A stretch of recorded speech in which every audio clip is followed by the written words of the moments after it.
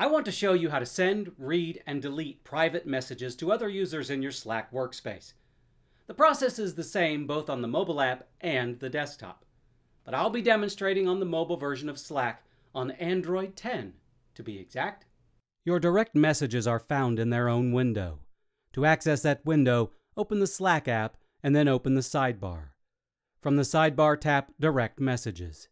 In the Direct Messages window, you should see all available contacts for the workspace.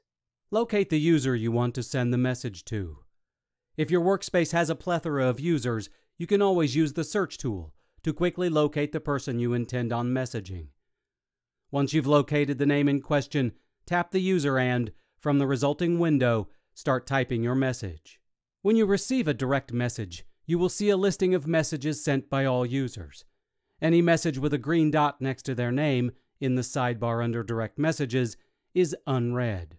If your workspace allows, as workspaces can be configured to not allow group direct messages, you can select multiple users from the user listing by tapping all the users you want in the group DM and then tapping Start. There may arise an occasion when you need to delete a message. This isn't quite as intuitive as you might think. To delete a message, follow these steps. Open the direct message in question.